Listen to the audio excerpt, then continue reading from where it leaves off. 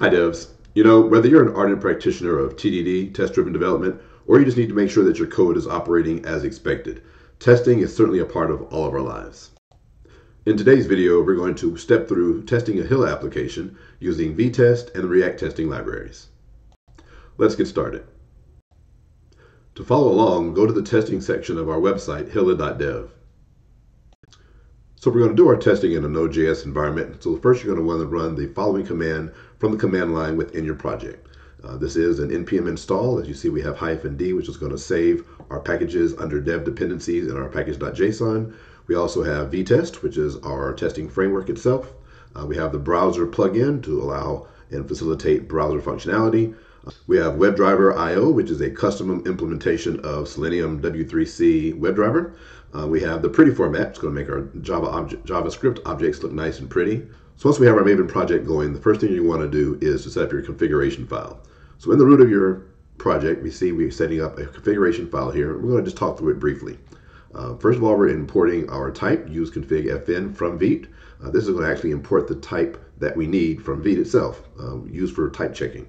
We're going to also import this generated function here, override vaadin config, from our locally generated file. Then we actually deal with the actual custom configurations.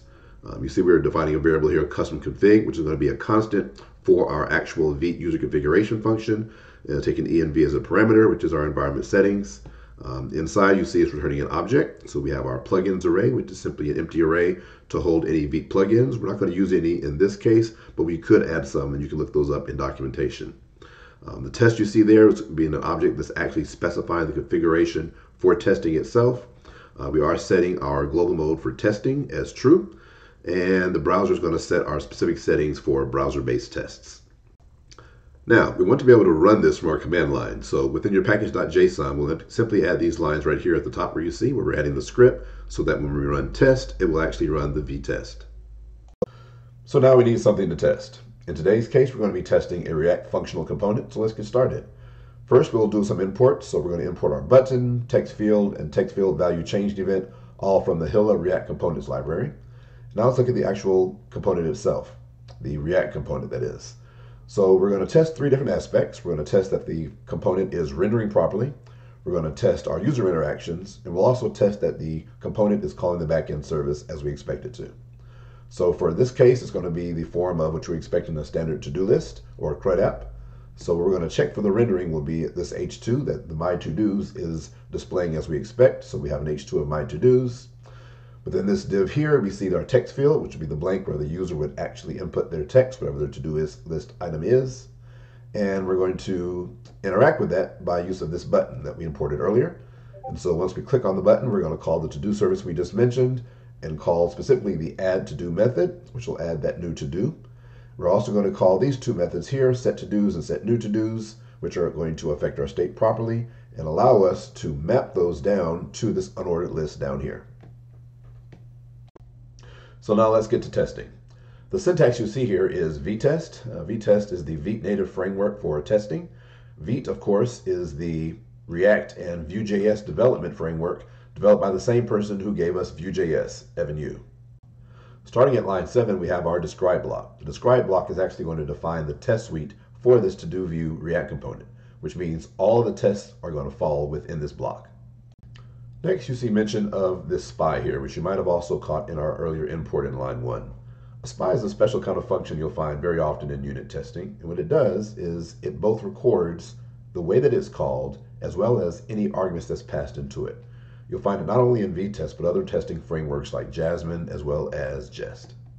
As you see here next, we're going to use before each and after each. Before each and after each blocks contain code that needs to be run either immediately before each test or after each test is complete. So in the case of our before each, you see it contains code that references our spy on method, which creates a spy, so to speak, that we mentioned of earlier, on the add to do method of our to do service. This is going to be really useful when it comes to checking if that method is actually getting called during the tests without actually executing the method itself. Next, you see the add to do spy on mock return value, and that's setting the spy to return a resolved promise.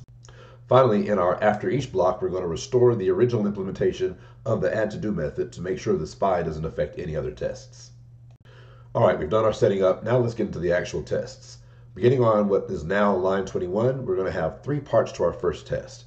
We have the if statement, which is actually going to define our specific tests. Then we have our render, which is going to actually use a rendering utility to render that portion that's being called, that portion of the component, within the testing environment itself. And then we have our expect. That's our assertion. This is what we're expecting to happen. And in this case, we're checking that an element with the text, my to-dos, is being presented within that rendering output. Okay, hopefully that made sense to you. Let's go on to the next test. Beginning at what is now line 27. I'm moving these around a little bit, sorry about that. But now line 27, we're going to test our user interaction. We start with the same syntax as earlier with it, and then we're going to should add a to-do is what we're expecting to do. Now, just for clarity purposes, and you probably know this already, that string is only a message for us, the tester. The computer itself has absolutely no idea what should add a to-do means. That's just a message for us about what's going on in this test. You can call it a label if you will. Next, we're going to do our simulation of the actual user interaction. So first things first, we render our to-do view component, which is not going to render it in the browser, but it's going to render it in the virtual DOM for testing purposes only. Next, we're going to define text field, which is going to go out and it's going to find the text input field in the render component by its label, new to do. And we have that over in our React component. Similarly, when we say await user event, we're going to click on that text field. That is going to actually simulate the clicking of a user on the text field itself. And we're going to actually simulate the user typing read testing guide by this line right here, user event type text field read testing guide. That will simulate those words or those strings being typed into the text field itself. Next, we need to find our button because we want to click this. So the line const button screen get by text add to do. So that's the name of our button is add to do. That will find that button. And then we'll simulate clicking it by the next line, await user event, click on the button. So let's move on to the last line of our coding block here, our assertion. One thing I like about this testing library is that it's fairly intuitive for the most part. As you're reading each word out loud, you're literally describing what's happening in the test. So here, beginning on line 37, what we expect, our assertion is, when we grab screen, which is an object provided to us by the testing library, it's a virtual simulation of the browser. So on that object, we can run this method, get by text, which is going to simply grab the element that has the text we passed in. In this case, the text we're passing in is read testing guide, which is what we simulated typing in the text field up here. And then we're going to make sure that it exists. So this two here, this is really just syntactic sugar. It's used for what's called chaining purposes to chain our expect with the exist. And our exist is referred to as a matcher here. So we're simply making sure, is there an element that has this string of text? All right, let's move on to our last test. In this case, beginning on line 41, you'll notice much of the syntax is a lot like the last test. So here we are checking our call to our backend service. So should call a service when adding to do. And we're going to render our to do view just as before. We'll grab all of our necessary elements just as before. We'll simulate typing in the string read testing guide. We'll also simulate clicking on the button that has the text of add to do.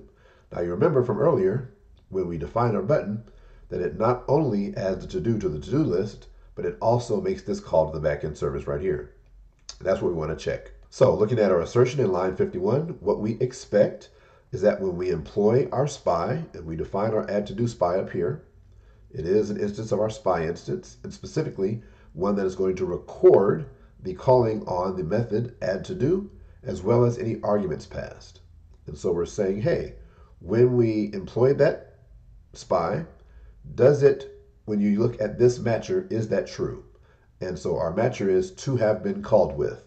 Looks a little obscure, but it's literally what it means. Was that method called? And specifically called with that argument. Now you may be familiar with other matchers from other frameworks like to be or to be equal or to be greater than. So this one is simply to have been called with, and it will verify that we called this method defining the add to do spy with this argument here, read testing guide. So now we've written our React component. We've also written 3 tests to test that component, both in terms of what's being rendered, user interaction, and a call to the backend. Let's run our tests. First, since this application is a Hilla application, it's going to rely on some generated files. We'll go ahead and generate those files first. We'll do that with this command from the root of our project, maven clean compile, Hilla generate.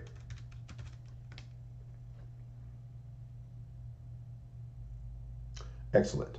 Again, this is a Hilla application. Hilla is an awesome web framework developed by Vaadin that provides you with a Spring Boot backend packaged together with a TypeScript front end in a single project. There's a ton of benefits to doing it this way, and there's other videos on this channel you can reference to get started with Hilla.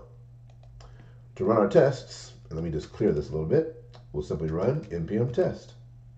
What's going to happen is the Vitest, is going to open up a GUI for us to view the running of the tests. All right, so we got some errors. That does happen sometimes. Let's go ahead and run our Maven build right now.